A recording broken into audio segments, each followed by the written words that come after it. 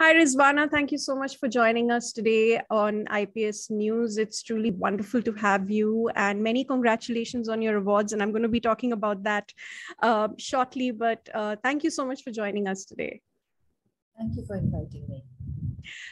So I'm just going to quickly do a very brief introduction so that our audience and our viewers know a little more about you, and then we will get into our quick conversation.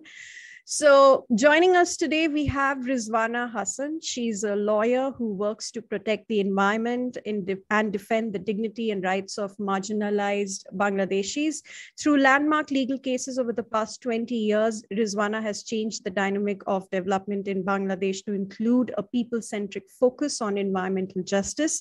In her capacity as chief executive of the public interest law firm Bangladesh Environmental Lawyers Association, she has argued and won monumental cases against deforestation, pollution, unregulated shipbreaking, and illegal land development. In 2009, Rizwana was named as one of 40 environmental heroes of the world by Time magazine and was awarded the Ramon Magsaysay Award in 2012 for her activism. Thank you so much for joining us here at IPS News for this conversation, and congratulations on being awarded the International Women of Courage Awards by U.S. Department of State. You are amongst one of the 12 extraordinary women from around the world to have been selected for this award. So tell us a little about the award ceremony that took place yesterday on the 14th of March, and how do you feel about it? It's a very different kind of a feeling. Initially, it gave me a very positive feeling. And, with every award, it's actually a recognition of your efforts. It's not really a person who is being awarded. It's also the process, the cause for which you fight. So I took it in that spirit. But then when I saw the other names being pronounced, the people who were pronouncing it, I thought, oh my God, my work has crossed all these continents and reached up to the US.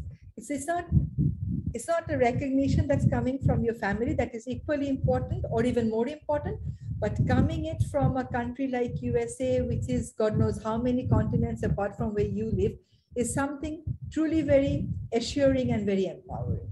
So many congratulations again. I want to talk a little about growing up in Bangladesh. Do you see changes in the attitude towards women in professional positions, and do you see a marked change in progress for women, especially those in rural areas? I would answer your question with both a yes and a no. We are having women in Bangladesh in leading positions, in many professional positions. It's not that we are only getting professional jobs, we are actually getting lead positions in many professions. We are taking up challenges, we are reaching heights that are unknown to many of our male counterparts. With women getting empowered, this has posed definite threat to the patriarchy, and we operate in a very conservative society. We do have some inbuilt challenges in the society. There are many women who are quitting their job because they don't have really the support system to continue when it comes to a choice between taking care of your children and continuing with your job. So we don't really have the childcare system in most offices in Bangladesh, but that's a softer challenge. We have this very inherent inbuilt challenge of patriarchy. So when women become very independent, they start speaking out their mind.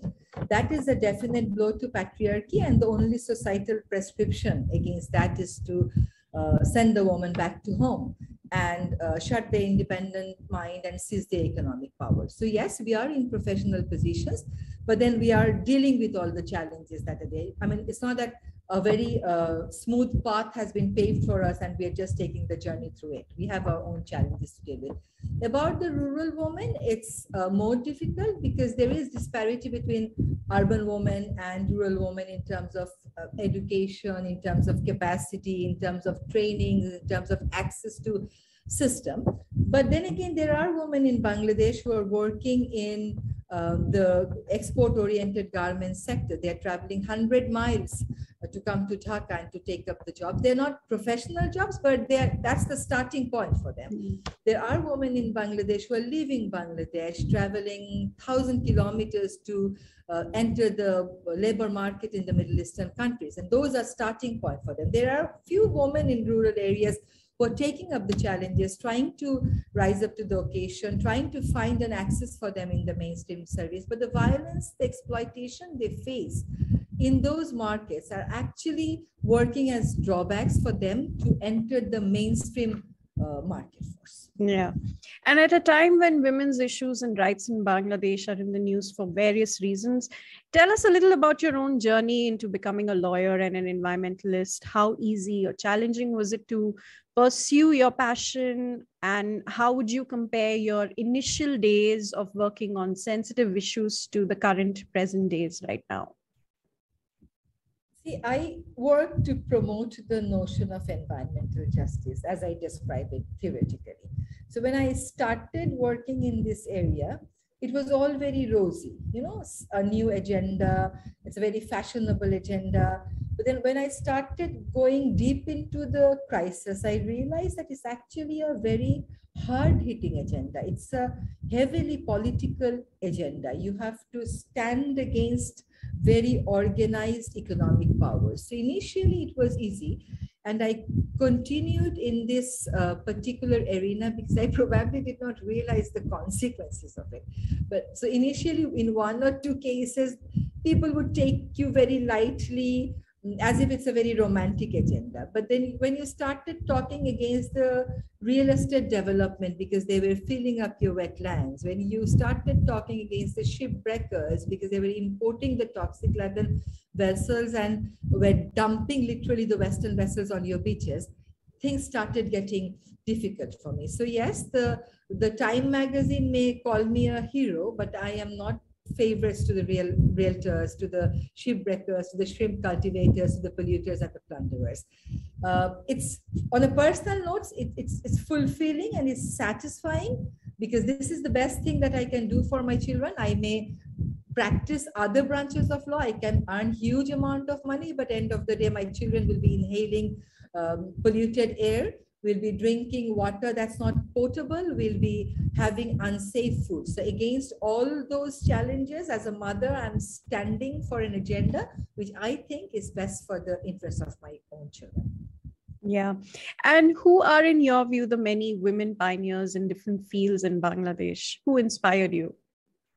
I tell you something, this is a very politically incorrect question because I don't want to be naming a few trusted by others, but I would name two, Begum Rokia Sakwat, who actually started with women's education, and then we have poet Begum Sufia Kamal. She, both of them actually embrace different aspects of women's liberation and their freedom. And then I do have minds like, I do have names like Khushi Kabir, Sultana Kamal, Aisha Khatun, Rubana Haq, the Bangladeshi girl who went to the top of Everest.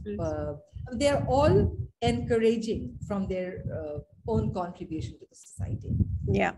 And I apologize to others whom I have not named. I'm sure there are other people who have equally, who have played a pivotal role in encouraging me, but just that at this moment, I can't remember their names. That's all right. I'm coming back to your work. You work, you know, as you said, you work very closely on environment and climate change issues. So tell us a little about why you feel right now in 2020, the world needs to wake up to these issues and take action. Of course, there are reports that state it has been estimated that by 2050, 1 in every 7 people in Bangladesh will be displaced by climate change. How urgent is it for everyone to start looking at this, or have they failed to look at it in the past? We are still passing through the pandemic. And during the pandemic, what we have learned is you must live with the nature. You can't win over nature. That is absolutely not possible. We are in an era of climatic change, and the threats of climate change are quite deadly. 52 small island countries, if I'm not mistaken, will go underwater if the temperature rise can't be controlled by 1.5 degrees centigrade by the end of this century. And we are on a pathway of 4-degree increase. And if that happens, 52 island state nations will disappear. 1/3 of my country will go underwater. Mumbai will disappear. Karachi will disappear. Our neighbor Maldives will just disappear. And it's like disappearance of civilization, disappearance of nationhood. And I will be forced to draw the map of Bangladesh differently.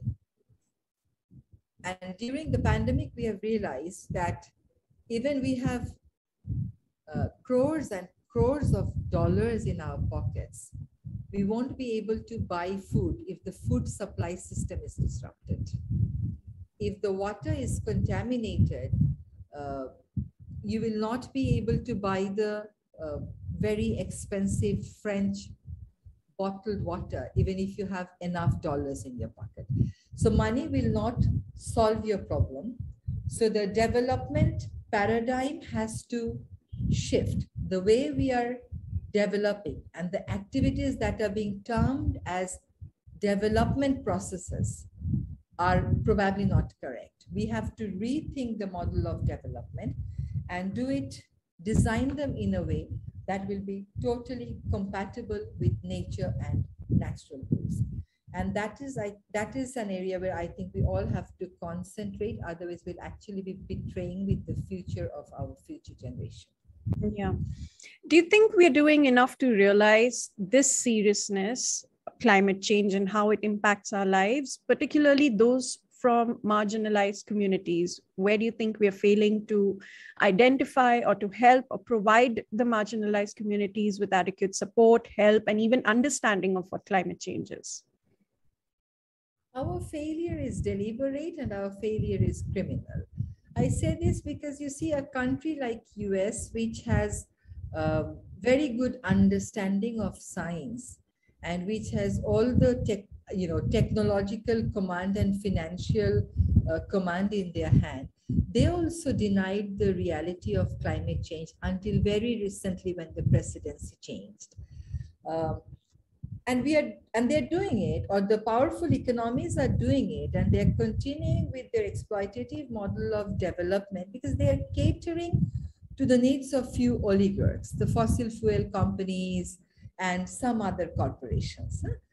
So we are actually not being mindful about our responsibility to the next generation. We now have alternatives in hand. So it's not that we are not only ignoring the challenges of climate change, we are at the same time denying the fact that we have safer alternatives, safer technologies. So I think we are trying to defend the current exploitative development model only to serve the interests, and they are nowhere in of this mega development. And I think that is where we are failing. There is inequity between urban and rural population. There is inequity between Western and Southern population. And we have to address these issues of inequity. Okay. And since we're running out of time, my very last question for you.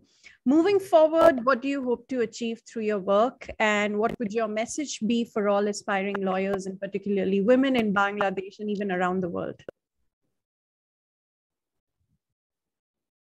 For women in Bangladesh and around the world, I would ask everyone to define their true interest, define their true interest, and define the true interest of their children.